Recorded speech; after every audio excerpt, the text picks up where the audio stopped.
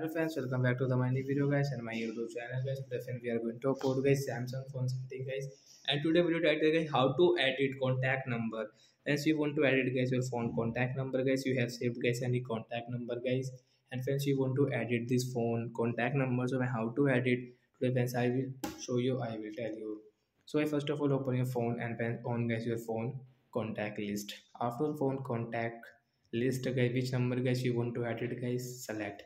I have got this number. I will tap here. This app info guys option, tap here. Friends, you can see guys this. You can check get this call history from here and edit option. Tap here. Friends, you can see guys, I want to edit guys this number. So example guys, I will edit into guys like my friend like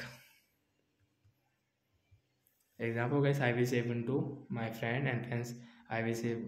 I will add guys some numbers here and I will save from here. So guys you can see this contact number will add it. Friends, you can check here this contact number will add it.